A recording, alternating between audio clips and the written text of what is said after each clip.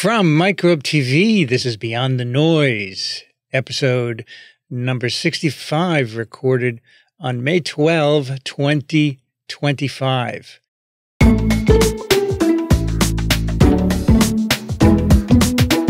I'm Vincent Racaniello, and joining me today is your host, Dr. Paul Offit. Hi, Vincent. Another Monday, Paul, time to take more stuff down. This is the video version of Paul's column on Substack called Beyond the Noise, Cutting to the Chase on Important Health Topics. Today we're going to take a look at Paul's recent column, An Open Letter to Senator William Cassidy, Republican, Louisiana. So let's start, Paul. Why did you write a letter to Senator Cassidy?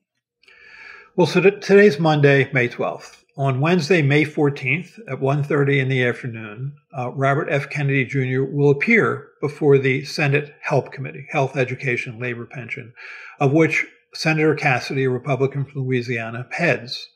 This is his chance to hold RFK Jr.'s feet to the fire about a number of things that he has said and done in the last few months since he's been Secretary of Health and Human Services. That's why I wrote the letter. So Senator Cassidy voted to approve RFK Jr. in the Senate, correct? Well, that's right.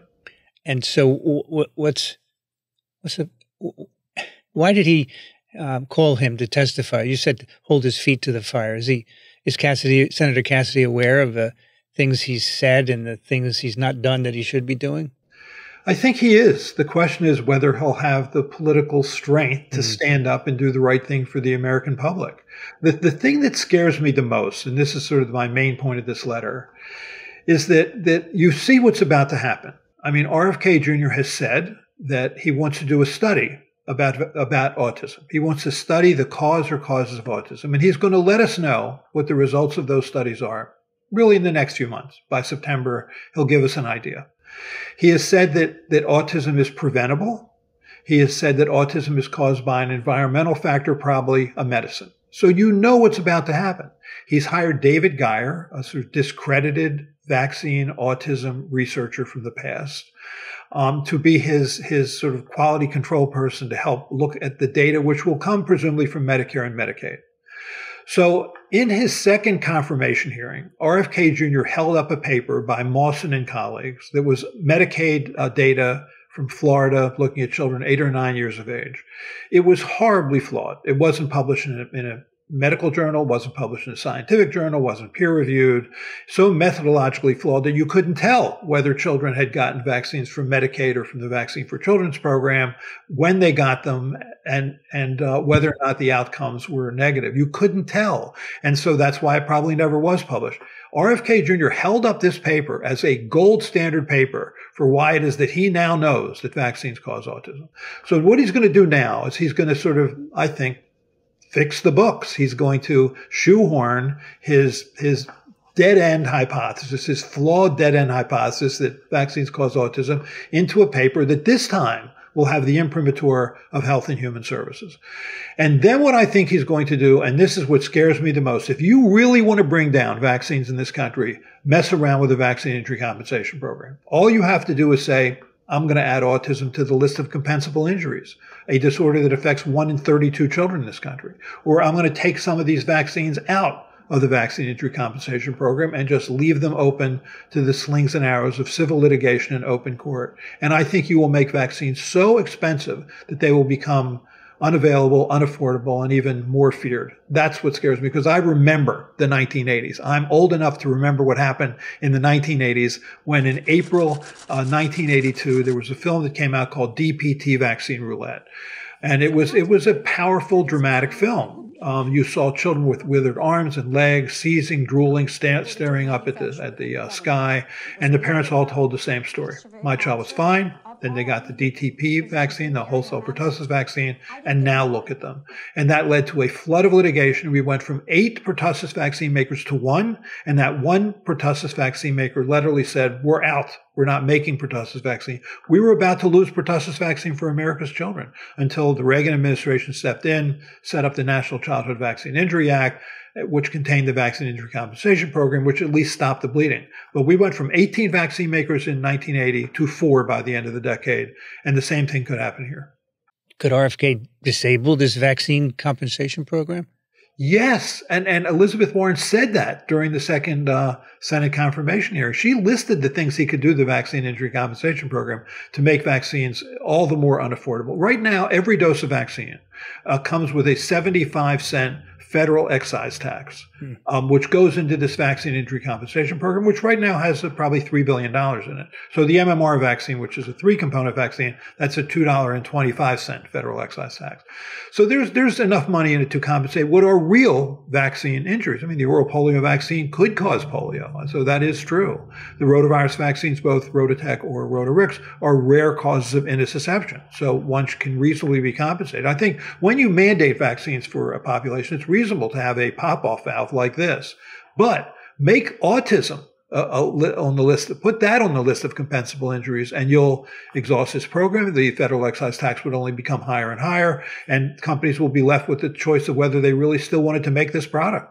This study that you suggest he might do on autism, presumably this won't be published anywhere because it will be so flawed.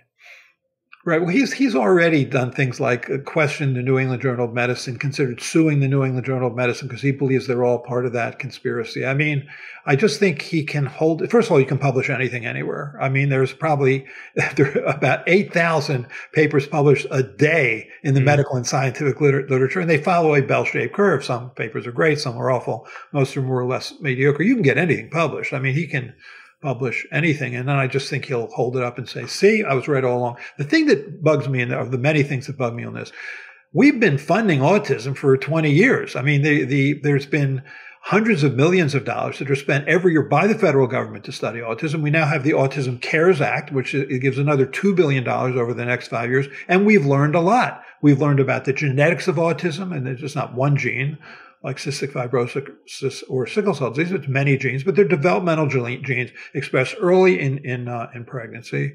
There are certainly drugs one can take during pregnancy that increases your risk of autism, like valproic acid. There are maternal factors like psychiatric disorders or obesity or diabetes, which can influence the incidence of autism. Maternal and paternal age both can do that. Intrauterine infections can increase your risk of autism. All of those, though, occur before you're born. So I think the odds are, looking at all the data cumulatively, that you're probably born with autism. But he just throws that away. He says autism is preventable, and I'm going to show you how. So I will quote Albert Sabin, who said this to me once. Here, with respect to these studies that you just described, RFK Jr. either hasn't read them or doesn't believe them. Now, I find it interesting that Reagan recognized the value of protecting children's health. Let's remind everyone, he was a Republican. So today's Republican Party is very different than it was in the 80s, because they seem to be more interested in politics than children's health. No, you're right. I mean, certainly Reagan's administration was not known for its social programs, but here you have a very important social program that protected vaccines and therefore protected children in this country. And I just feel like, where are the Republicans now? How much more information do you need that this man, RFK Jr., is doing everything he can to make vaccines less available, less affordable, and more feared? I mean, there's an old expression, which is, if everybody shows a little courage, no one has to be a hero. Stand up for the children of this country, please. You say in the article that it's possible that he would make vaccines unaffordable or unavailable. So what would happen, Paul? I think these companies would stop making them. It is a fragile infrastructure, vaccines. I mean, there are 4 companies for the most part that make vaccines for America's children. It's less than 10% of what they can do. Make it onerous enough and they'll leave the market. Vaccines are given once or a few times in your lifetime. They're never going to compete with things like lipid-lowering agents or psychiatric drugs or neurological drugs. Make it onerous enough and they'll leave, because they did. We had 27 companies that made vaccines in the mid-1950s. By 1980, it had gone down to 18, mostly through sort of merger and dropout. And then when it was made much more difficult for these companies to make it, you saw companies leave. So we had essentially 4 companies. It's the same thing now with the kind of placebo-controlled trials. Let's consider the fact that, according to RFK Jr., that we never did a placebo-controlled trial, which is complete nonsense. But he just keeps throwing these things out, these sort of hurdles that companies are going to have to jump through and make it expensive enough, and they won't do it anymore. So let's look at a scenario where vaccines are not available, maybe childhood vaccines. We'll have a huge increase in the amount of infectious diseases in the next few years. Will then people realize that his approach is flawed, or will he just say he'll blame it on something else?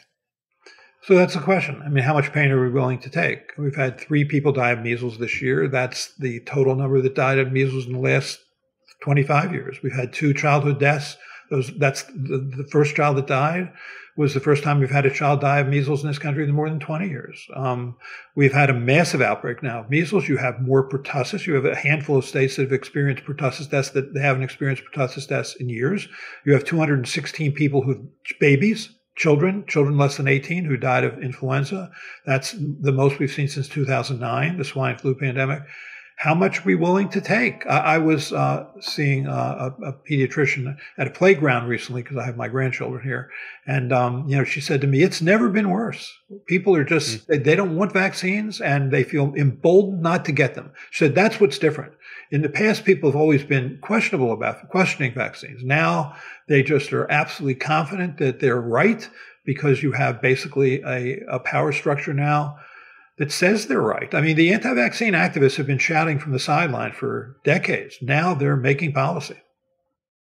I guess that answers the question. All the measles cases, the deaths, the pertussis, the pediatric influenza deaths, it's still not enough to convince people that they need to be vaccinating their kids. How interesting is that?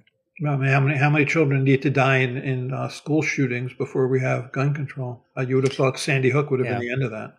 Yeah, I mean, that's just unacceptable. So many children have died there. So we should expect that many, many more have to die from infectious diseases. So you write in your letter to Senator Cassidy also what RFK Jr. should have been doing during the measles outbreak. Can you tell us that? What he should have been doing is he should have stood up loudly and clearly and held a press conference every other day saying, this is unacceptable. We need to vaccinate our children. These are deaths that are utterly preventable. These are hospitalizations that are completely preventable. We need to vaccinate our children. He's done exactly the opposite. He goes on national television and says, measles vaccine kills people every year. Measles vaccine causes blindness and deafness. Measles vaccine causes the same symptoms as measles. And worse, he goes on to say, the measles virus, natural measles infection, can protect against cancer, can protect against autoimmune disease. The natural measles gives you lifelong protection, whereas the vaccine-induced immunity fades. All of that is wrong. So he's done the exact opposite of that. It's almost unimaginable, actually, how bad he's been and how the Republicans continue to stand back and let this happen. It's enough. It's enough. So surely, as a medical doctor, Senator Cassidy should be recognizing this, right? Yes, I think Senator Cassidy does recognize this. And I'd like to believe that there are Republicans out there that also do recognize this. There's just sort of a lack of political courage these days. And I mean, Republicans aren't bad people. I think they too have children. I think they like to protect their. I am the child of 2 Republicans, so I know that Republicans can have children. So you also write in your letter that RFK Jr. has done nothing about the pertussis outbreak. He hasn't said a word, right? Right. And the pertussis outbreak this year is about 4 times greater than last year, and last year was about 6 times greater than the year before.